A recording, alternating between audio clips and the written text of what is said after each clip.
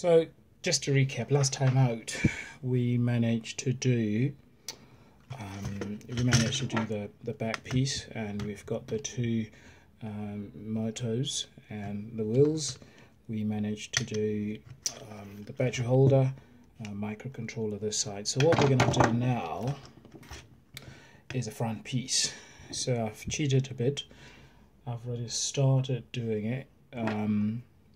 What these are the F608ZZ bearings. Very handy bearings to just keep stock around. So you're gonna need about 2 of these. They'll just fit in perfectly. If they don't, just use such a tool as your Dremel or any other tool just to widen up the holes a bit.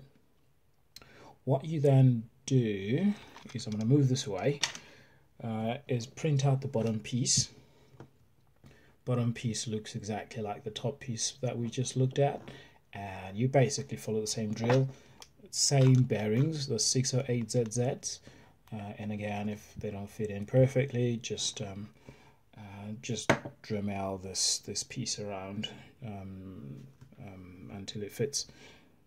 So where it gets a little bit more exciting is you're then going to print out this piece over here, and that's your servo holder, and then you carry on to print these little standoffs.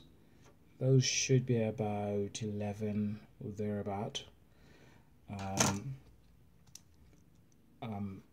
What then happens is these will go in firmly like so, and by the way, these are about, so let's just measure these are about 25 your bolts, and if you look at these holes, they should just firmly come through this way and all the way through, and just pop through like this. Not too much, hopefully, but enough for you to actually cap this off using your nuts.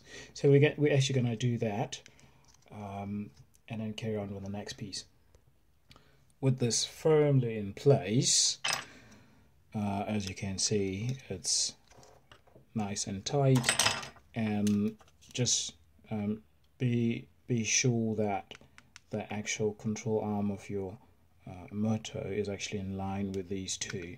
After all, it's going to be controlling your steering. Now we move on to the next piece.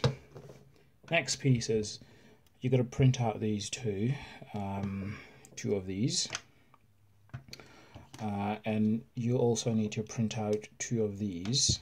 Okay, so these are your steering arms, and these are your 12 millimeter sort of wheel connectors. You just push these in, they'll fit very nice and tight onto here. Once you've done that, as you might have imagined, these plug in nicely over here, and they should be flowing pretty freely, otherwise you're going to have issues with the servo driving these left and right.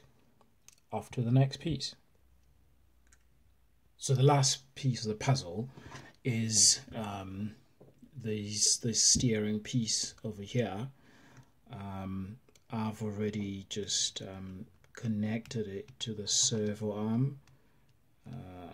Just be sure that this thing moves freely. That's what I'm trying to do. So these will just plug in firmly over here, and you will then have to plug in the servo like so. And we're almost at the end of this. Use your self tapper screws. These are about 9 millimeters. Plus print these caps. The STL file should be available. They're very useful, so I use them on every project typically. So you can, and don't make this too tight. There we go. Yeah, again, careful not to make it too tight. and this here is sort of the near finished product.